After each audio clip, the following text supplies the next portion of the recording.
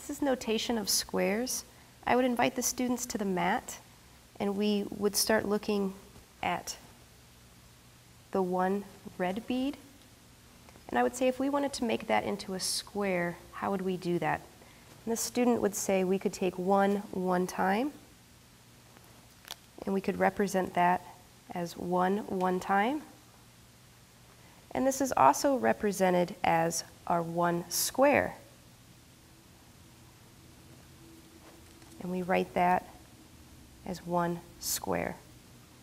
If I asked the students how many beads are in our one square, they could tell me 1, and we could lay that label out.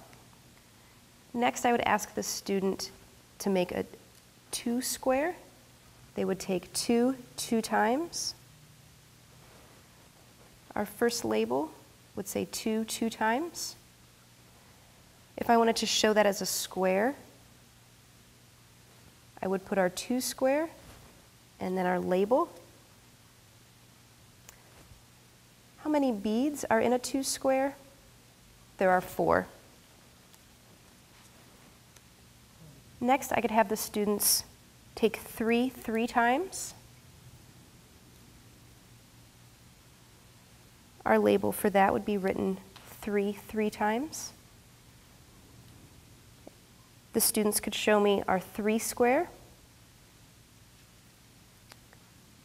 From there, how many beads are in the 3 square?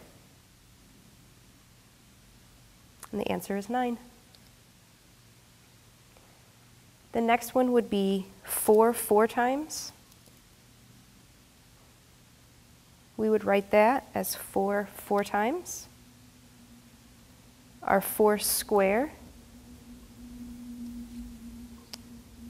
How many beads are in the 4 square? The students would answer 16. And then I would invite the students to continue from here all the way to our 10 square.